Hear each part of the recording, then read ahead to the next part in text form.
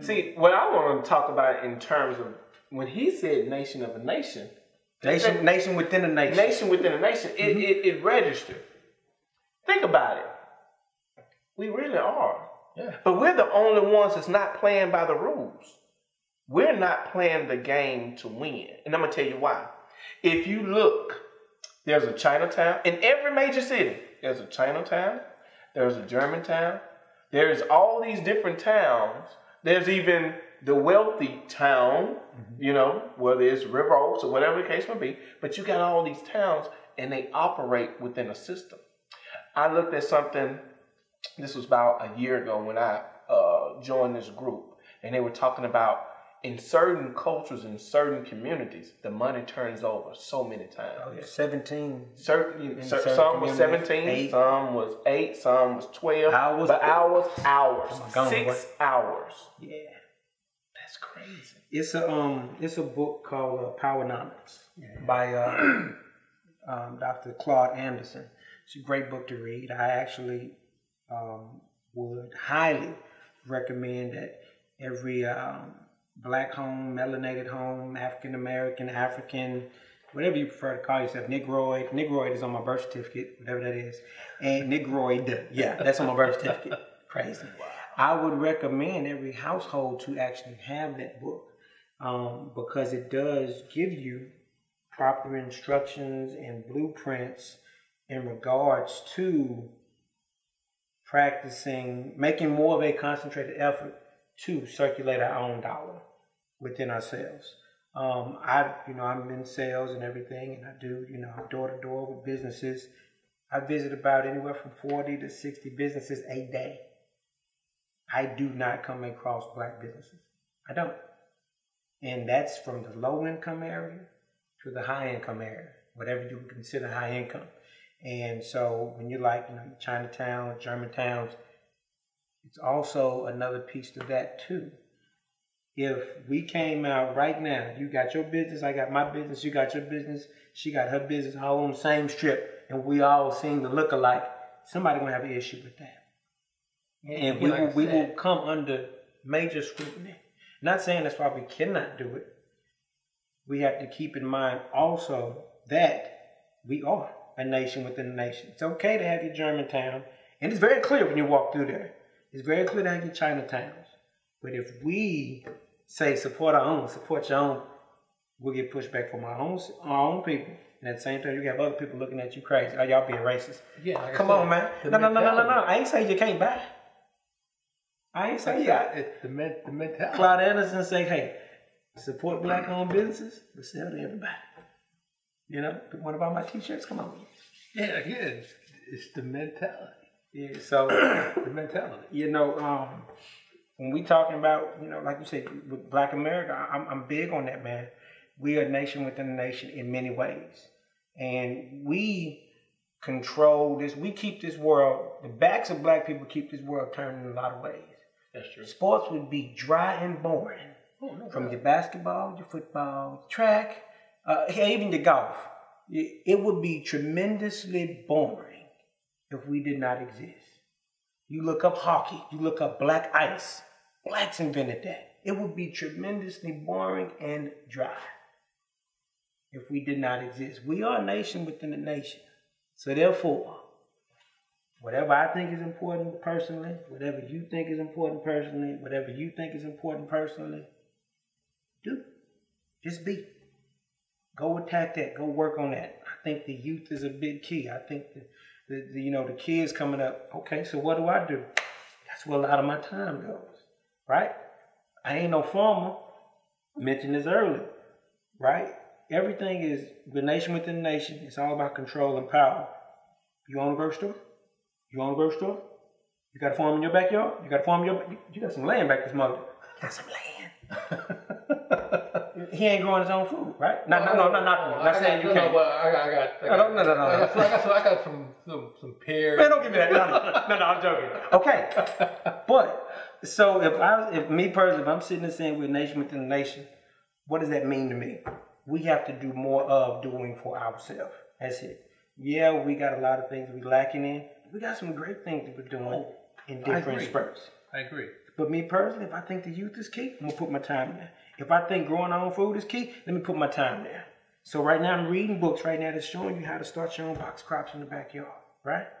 So whatever you think is our issue or issues, man, just attack it, learn it. I've read more books since I've been out of college than college put together. I can't tell you what I learned in college. I really can't tell you what I really learned, except how to put, we would put like some Vaseline across the Scantron on the test, and then when they, never mind. But yeah, so I can't tell you what I learned in college, man. I read more books out of school. Self-taught, man, self-educated. That's why I say educated what? I believe the more we're educated on our position and what we want and where we want to go, more of this will be, more positive things will begin to be added. But you got to ask yourself, what do you want though? You know? Yeah. It varies. We've had leaders, upon leaders, right? We don't have any Martins right now, right? Okay, he got his brain blew out in front of us. Malcolm X, brain blew out in front of us. Marcus Garvey, deported. Kwame Nkrumah, your whole movement is done. You're stopped. Patrice Lumumba, brains blew out. So, and at the same time, every one of them's approach was different, but they all gave solutions, right? But we got to ask ourselves, what do we want? When Martin was living, there was still people that wasn't riding with him, calling him crazy. But nowadays, he dead, and they're like, man, would you love me some Martin? You wasn't riding with him. Wasn't. Even America will shut any black person up or try to. If we mention racism, well, what would Martin Luther King say? I don't know, you shot him. I don't know, you killed him, right? So with that being said, we got to ask ourselves, what do you want? Martin gave us solutions in his own ways. Malcolm gave us solutions. Harriet Tubman she was gangster with it. Yeah. She had to hold a slave gunpoint to walk to his freedom. You know how crazy it is? No, I want to go to my... Okay, I'll walk to my freedom. So then maybe that same mentality is what's necessary today. What that mentality is, but it's what do you want though? You know, what do you want? What do I want? What do you want? What that person over? It's all gonna be different. That in itself creates a conflict. That's true. Yeah, I mean it does. I mean, but at this point, because you'll never satisfy everybody. Correct. We have to figure out what's good for the greater good. Who is we? We as a collective people. Okay. Again, what okay. Those are the rights that should be afforded to us being citizens of this country. Okay. Rights in what way? Not to be shot down, not to be discriminated against. Well, that's right. I got you. Not to be discriminated. Right. I cut you off. You said, go ahead. No, I mean just that. Okay, not to be shot down, not to be discriminated. The rights. I mean, it's a good question. What do we want? I mean, yeah, we want an opportunity. You know, honestly, what we want, we already have. We're not utilizing it, though. Okay, now you said not to be shot down, right? You said not to be shot down, right? Yeah. If you walk down the street minding your business, and we got to get out this mind, oh, well, he was sagging, he was tatted. It don't matter. You look at history again, you can be tatted, butt naked. Martin Luther King was well-dressed. Patrice Lumumba, well-dressed. Malcolm X, well-dressed. Brains blown out. True. But right? the difference is back then, they were a threat because they were trying to wake up people. Okay. But now, it's almost like we're so lost as a whole. We're so lost that we can't be woken up. So people like that are no longer a threat anymore because who are they going to wake up? But you're still under attack, though. Oh, great. Right? Forever. Educated or not. As a black person, I don't care what nobody say. Save the, it's not a race thing. The DNA of U.S. soil shows me it is. And I won't debate with you. Holler back. So it is, I mean, going back to what you're saying you don't want to be gunned down and this and that, right? Right. That is a mental issue of people, whether it's white folks or it's a person that doesn't put a badge on. That is a mental, somebody has a serious problem, right? Yes. I mean, just because I can't help it I'm black. She can't help it if she's born a woman. She's a woman, right? Certain things we can't control. If you got a problem with the color of my skin, you have a mental condition. Ain't jack wrong with me. True. I mean, you do. True. So I feel you when you like rights and shouldn't be gunned down. Man, I feel you. That's a major issue, mental condition that they have. How do you fix that? Now that is a $1 million question. Because if you look at it, every time you turn on your news, you find out it's something else that had happened. And then there's so much that's not even being documented. So to try to fix that. That's scary. And can some of that be addressed? How can you address it? I want to hear this. Like this will be we partaking in dialogue and can some of that be addressed on a local level?